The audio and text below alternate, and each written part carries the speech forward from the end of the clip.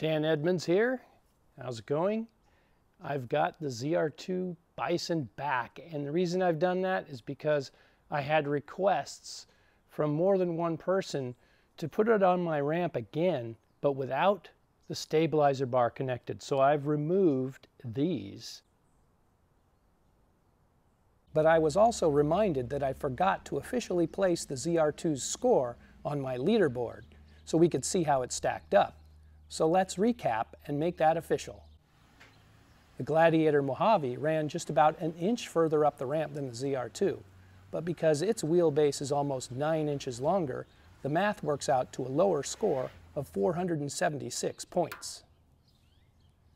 The Gladiator Rubicon's climb distance lagged behind the ZR2 by about 1.5 inches and the Mojave by some 2.5 inches. It shares the same long wheelbase as the Mojave, so its score is lower still at 458 points. If you want to see why that is, check out the full versions of both of these videos. At this point, the ZR2's score of 501 is looking good. It's got the better of two versions of the Gladiator, if only by a little.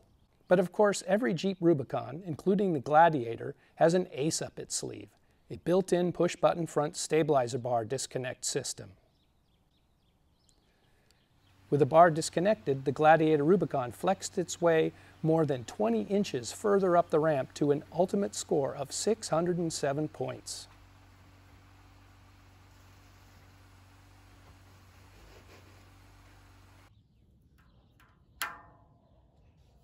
That's a gain of 149 flex index points by pushing a button. And that brings me back to these links and what removing them will do to the ZR2's flex index score on my ramp. But before we get started, let me back up a bit and show you how they came off.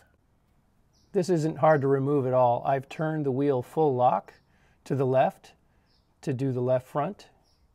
I've got a 1/2 inch combination wrench for the bottom and a 9/16 deep socket for the top. And I've already pre-loosened this, so I'm just going to finish it off.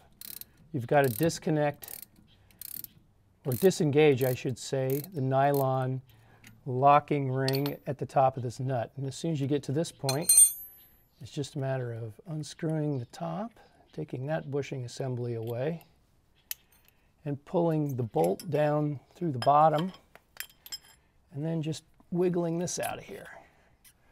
I'm going to keep this together though, because you'll want to put this back together as soon as you get back to pavement. You do not want to drive around all the time with this disconnected. That is a recipe for disaster. Anyway, there you go. Now I just turn the wheel the other way and do the other side. So right now, this Bison's front stabilizer bar is disconnected, and that should allow a little bit more front flex. How much? Well, we're about to find out. This piece of tape represents just how far the ZR2 Bison was able to climb the ramp with its stabilizer bar connected. I expect to see it score higher than 501 points with it disconnected. All right, it's time to place your bets.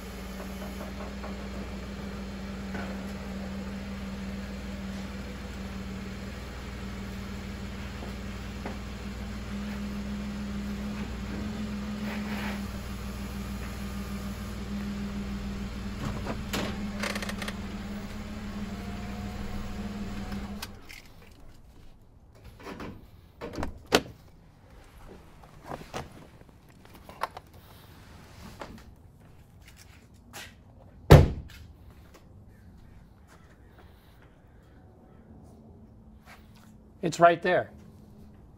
I'm at the tipping point. And I have to say, that doesn't look like a huge improvement. I kind of expected more. But Let's measure and find out exactly what we're talking about.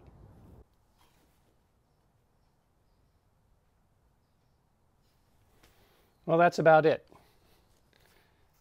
This piece of tape, and then measure.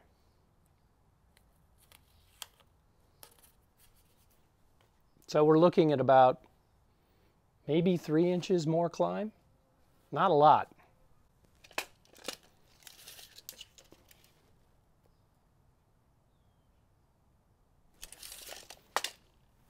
(23 1/16).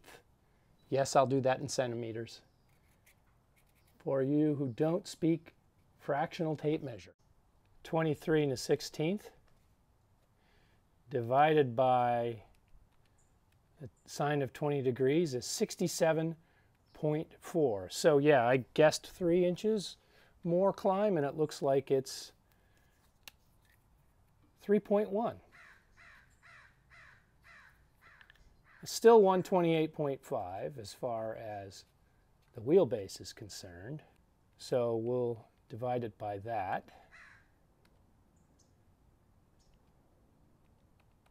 Times 1,000, and we get 525.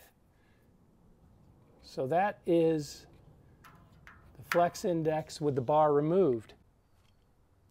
So here we are at 525 points on the flex index ramp. That's only 24 points more than it was with this installed. Is it worth it?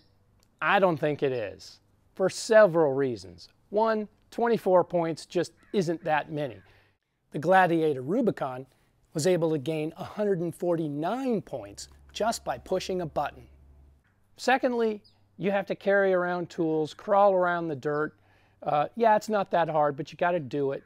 And you got to put them back on when you get back to the pavement, because driving a vehicle around with its front stabilizer bar disconnected day in, day out is a recipe for disaster. Oversteer, spinning out, loss of control in an emergency maneuver, all of that is a real threat, whereas this isn't much of a benefit. Also, the stabilizer bar is just flopping around in there right now. It could start making contact with important pieces if you don't lash it into a position. Yeah, it feels like the bushings are stiff and it won't move, but trust me, bouncing around off-road, it will. And you know, also, finally, you got to remember, this has 2 locking differentials and a good traction control system. The extra flex that you get here, you probably wouldn't notice the difference because you have those features to get you through the rough stuff. So yeah, just not enough of a flex index improvement to be worth it.